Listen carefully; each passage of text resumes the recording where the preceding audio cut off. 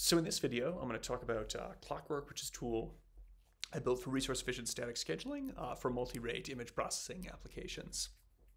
And this was joint work with Steve Dye and my advisor, Pat Hanrahan, and it's going to appear at FCCM 21. So image processing algorithms, if you look at their properties, they're basically an algorithm designer's wish list and a hardware designer's wish list. They've got very predictable memory accesses, very high locality, high data reuse, massive data parallelism, and massive pipeline parallelism. And the result of that is that you can get order of magnitude speedups compared to CPU and GPU implementations by implementing custom hardware for these algorithms.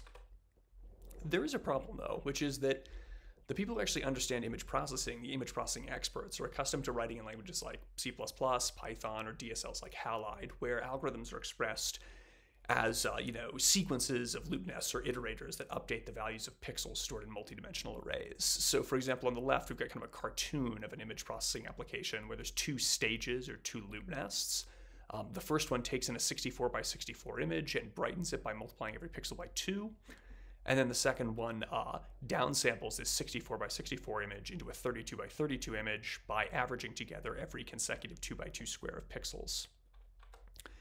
What hardware architects would design for an application like this would be, a data flow architecture like the one shown in the center here, where each loop nest in the original application here and here gets its own dedicated processing element, and then streams of pixels flow across the processing elements through high bandwidth, small size reuse buffers called line buffers, and then are finally output. So for example, we'd input the stream of pixels, multiply each pixel by 2. As we do that, we would pass these pixels into a line buffer, which would store just enough pixels from the image to output 2 by 2 squares, send the 2 by 2 squares to a PE that blurs them together, and then output an output stream for maximal parallelism and minimum on-chip working set.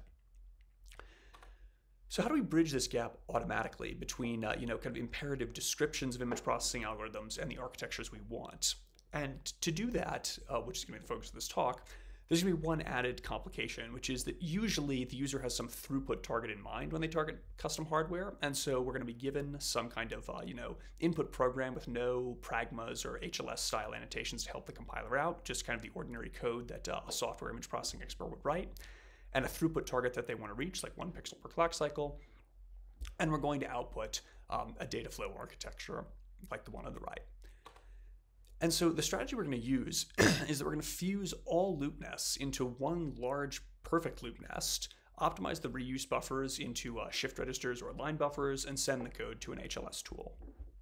And in this very simple strategy, where we basically just jam all of the loop nests into one higher locality loop nest with redesigned reuse buffers, arguments to the function are going to become FIFOs that become inputs and outputs to the design. Internal arrays are going to become customized reuse buffers. In this case, BR could become a shift register or a line buffer. And all control logic, all of the original for loops and all of the for loops and guards in the new fused loop nest are going to be implemented by the HLS tool in a single sort of global controller that maps every operation to the clock cycle where it happens. And the claim in this talk is that this very straightforward procedure, which is basically just optimizing locality by fusing everything together, unrolling code where necessary to reach the throughput target as well, and then sending the result to an HLS tool, is actually going to produce more scalable, more resource efficient, and actually even more versatile compilation procedure than existing image processing hardware compilers. So how do we do scheduling? And the first attempt on this project was to just take the original code, the for loops that were given, toss it into an off-the-shelf polyhedral scheduler, which in our case was ISL, and just hope that the best possible code comes out, and then send that down to an HLS tool after optimizing reuse buffers. And this actually kind of works for small applications, but it doesn't work that well, so there's a few problems. The first one is that polyhedral schedulers reorganize your statements for higher locality, but they don't tell you how much you should unroll each stage in order to reach a throughput target, right? They don't actually know a lot about resource allocation. They're mostly good at scheduling. The other one is that code generation is kind of finicky. In our experience, the ISL code generator will sometimes split up loops or create complicated nested if statements that share logic but can confuse the HLS tool into generating an I above 1, which is catastrophic.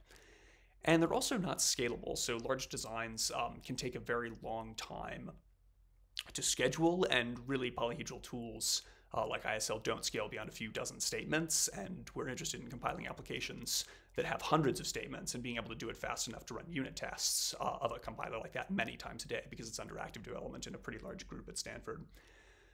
So we need a different strategy, and really the strategy is to just be more modest. And so for the rest of this talk, what I'm going to talk about is a customized scheduling procedure for multi-rate image processing applications. And this is a subset, which I'll describe precisely in a second, which has, important applications where scheduling can be done a lot more efficiently and where code generation and reuse buffer synthesis are quite a bit easier.